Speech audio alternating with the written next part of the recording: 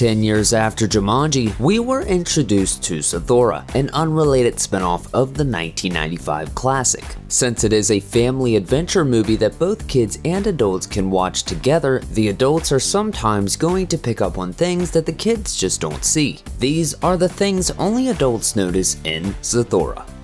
Zathura begins by introducing us to the somewhat compromised dynamic at work in the Budwing family, as older brother Walter and younger brother Danny bicker over who gets more time with their dad, who gets control of the TV, and more. In the process of introducing us to the family, the film makes it clear that this environment is the product of divorce. This is made abundantly clear by the various arguments Walter gets into with both his brother and his father. At one point, when he learns that they are about to be moved to his mother's house, Walter gets angry, wishing he could stay at his father's instead. A few minutes later though, when both Walter and Danny point out that their father's house is creepy, Walter seems to acknowledge that his mother's house is just a better place to hang out. And then of course there are the frequent moments throughout the film in which an angry Walter calls Danny the reason for all of their problems, claiming that everything was fine before he was born. Unless the kids watching have been through it themselves, they might not really understand the level of emotional confusion Walter's going through. This is a kid who provokes conflict because deep down he still doesn't fully understand why his whole life had to change and he wants someone to blame.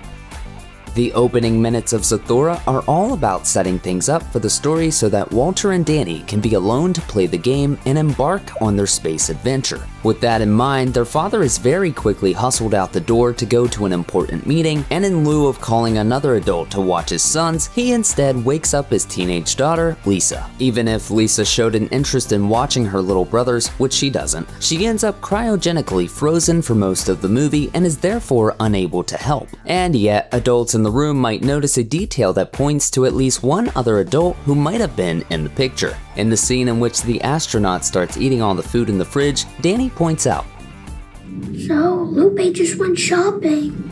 Who is Lupe? The implication is that she is a housekeeper, but she could also be a relative or even the father's romantic partner. So if the father can afford a housekeeper, why can't he also get a babysitter? And if it's a romantic partner or relative who's that involved in the household, why can't she be called at the moment? Lupe could have stopped all of this before it started.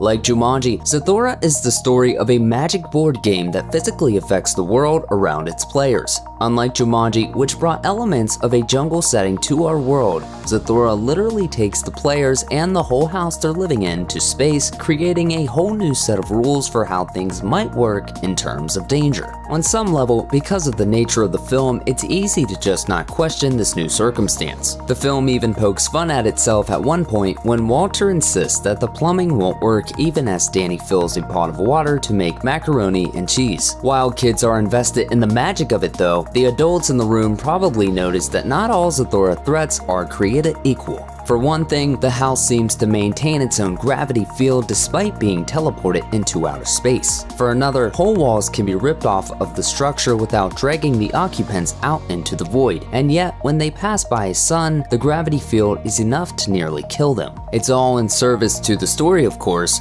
but Walter and Danny are very lucky that their house only responds to some aspects of danger in space.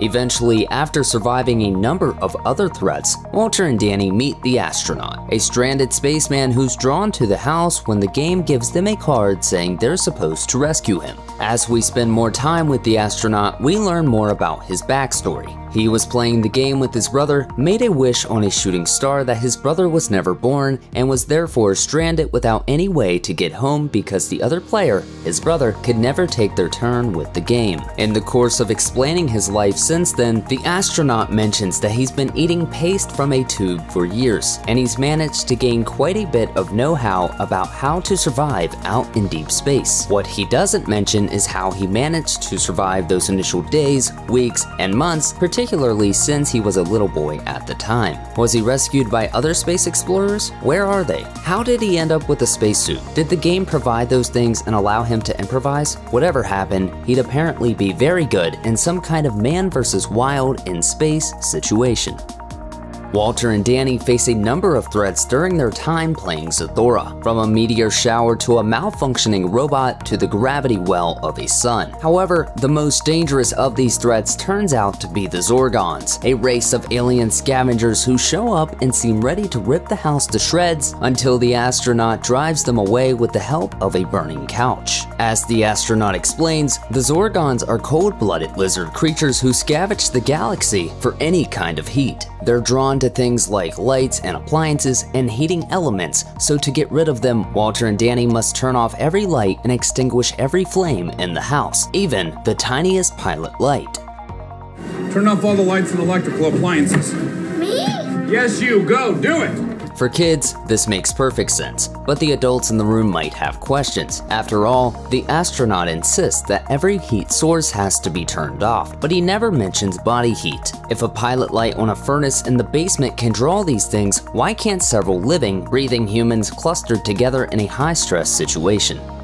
When we first meet the astronaut, he's portrayed as a mysterious figure from space who just happens to be summoned into the house because Danny and Walter pulled the right card. Eventually though, the reason he knows so much about the game and about them becomes clear. He's actually a future version of Walter, 15 years older, who got stranded in space after he wished on a star that Danny had never been born. The astronaut only reveals this to the boys after Walter gets a second wish card and wishes that the astronaut could have his brother back. This produces a doppelganger of Danny. The truth comes out, and both the astronaut and the other Danny fade away as the timelines are reconciled. It's a sweet moment, but the adults in the room might have noticed something interesting about the event. By talking Walter out of using his first wish to wish Danny away, the astronaut actually prevented his own sad future from happening at all.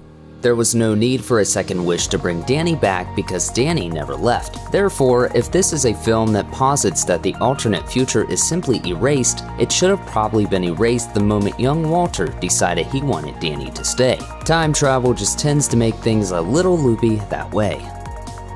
Zathura is the story of two brothers who are caught up in an adventure together. Walter and Danny begin the movie at odds with one another, get caught up in playing the game, and have to learn to work together to get back home safely. The ultimate message of the movie, that family is about love and cooperation, even amid adversity, is still quite clear. But the adults watching the film may have noticed something else. Walter and Danny are playing the game, but their older sister Lisa is also stranded in space with them, and she eventually even wakes up from cryogenic stasis to help them survive. The astronaut ultimately reveals himself to be future Walter, who got stranded when Danny was wished away. But if that's true, then what happened to Lisa in the astronaut's timeline? It's possible that the game didn't let her take Danny's place after he had vanished, but even if that's true, she should have also been alive in the house, right?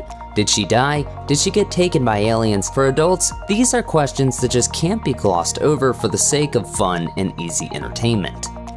Zathura is a successful film experience in part because it delivers exactly what its trailers promised, a fun, family-friendly space adventure. What really puts the film over the top, though, is the way that it works as a story about family, destiny, and love. When Walter and Danny draw the astronaut card while playing the game, they expect just another random sci-fi encounter. And when the astronaut shows up, he at first presents in exactly that way. As the film goes on though, we find out that he's actually an adult Walter from the future, and he's come back to convince his younger self not to destroy his family out of spite. This is particularly interesting because every other encounter in the game is still random, which implies there was a reason for that card at that moment. It seems that Zathura itself, whether out of a desire to finish the game or some self-aware sense of love, sent Walter back to fix his mistake and repair his family. For the adults in the room, this is a subtle and comforting message that sometimes the universe takes over and sorts things out on its own. Check out one of our newest videos right here. Plus, even more Looper videos about your favorite movies are coming soon. Subscribe to our YouTube channel and hit the bell so you don't miss a single one.